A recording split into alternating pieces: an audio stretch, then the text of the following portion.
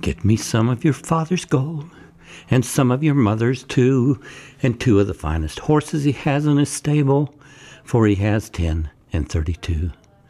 She got him some of her father's gold, and some of her mother's too, and 2 of the finest horses he had in his stable, for he had 10 and 32. Then she jumped on the noble brown, and he on the dappled gray, and they rode till they came to the side of the sea, 2 long hours before it was day.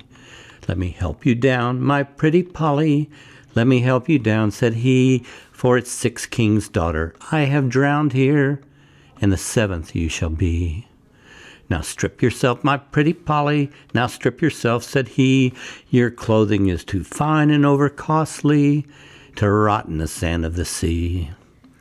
And turn your back to the leaves of the tree, and your face to the sands of the sea.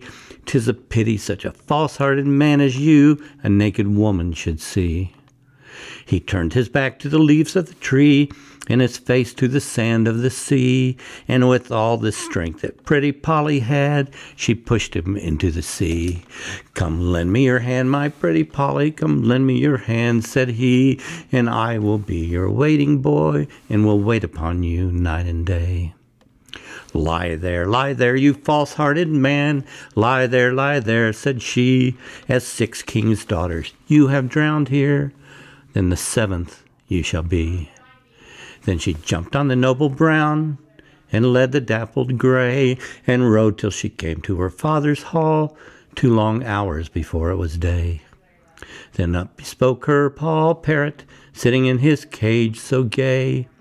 Why do you travel, my pretty Polly, so long before it is day? Then up bespoke her old father, living in his room so gay. Why do you chatter, my pretty parrot, so long before it is day? The cat was around and about my cage, and I could not get away. So I called into Miss Pretty Polly to drive the cat away. Well turned, my pretty parrot, well turned for me. Thy cage shall be made of hand-beaten gold, thy door of the finest ivory.